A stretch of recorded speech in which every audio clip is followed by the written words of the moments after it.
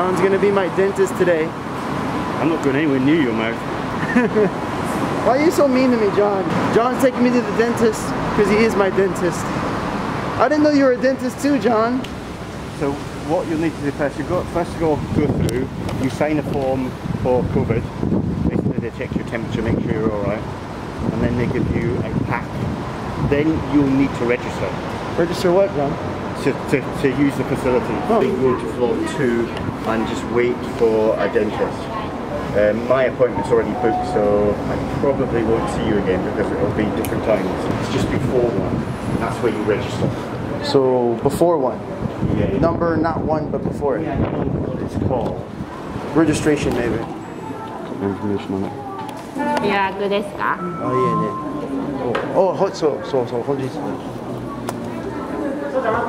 Please help me to write your name in here. Let's go to the green one. Okay, thank you. Thank you. Real day. Cool. This is where we say goodbye, John. Good luck. Supensa. So they brought me upstairs, second floor. Looks like it's just a routine cleaning. Everything so far has been very similar to just American dentists. Everything's very clean, very white, very nice. This is the university, so it looks very, very like a classroom all the time. But I'm very excited, and so far, so good. So in order for them to perform the cleaning, I need to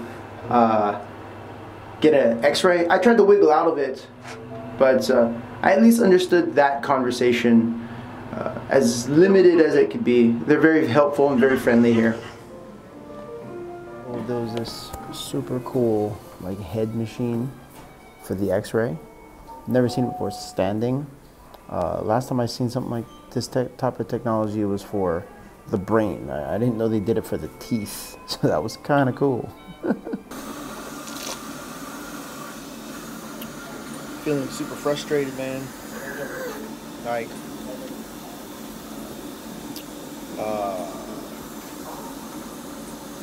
just it makes me really evaluate the intensity of how I study Japanese. There's so much Japanese around me.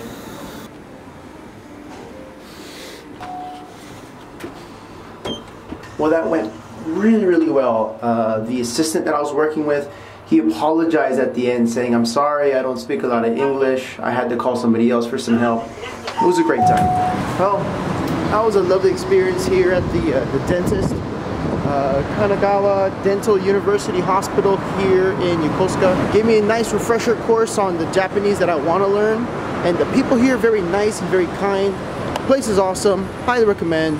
Thanks, John, again. Shout out Scotsman in Japan. Walking me through the steps that I needed to. Life's good. And yeah, let's go home.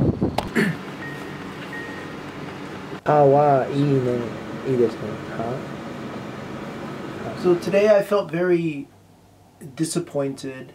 I felt very beat, very upset. There was so much Japanese around me, and I felt that I wasn't getting any closer to my goal of speaking, fluently, or even wanting to speak fluently. Like, I was just so far away from it. I felt so angry, powerless, and disappointed. Here's the problem. I'm recognizing it. After 7 days of having these language lessons every day, I noticed that there's a piece missing.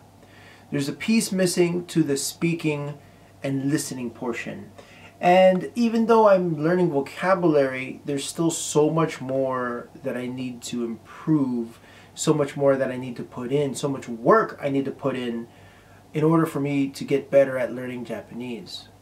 So, after 7 days, this is what I learned. So, what I learned after 7 days of 30-minute listening and speaking Japanese lessons was two things, some positives and some negatives. So the first part, Some of the pros, I had different teachers every day or every other day. That was a plus. Next, new styles. Every teacher had a different approach to their style of teaching, what they wanted to do and how they wanted to do things. And last, the repetition.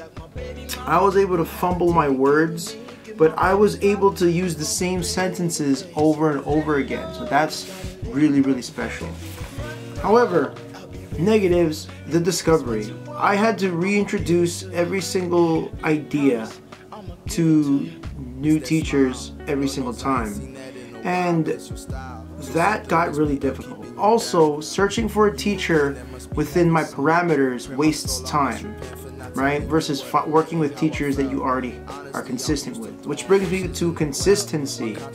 Consistency was how polished I'm able to work with someone over and over again with a set of principles that I'm looking for. And last was a lack of focus. I didn't have a goal per se except for just speaking.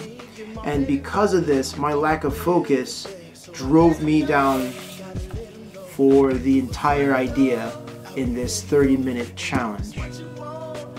So I want to introduce something new after 7 days.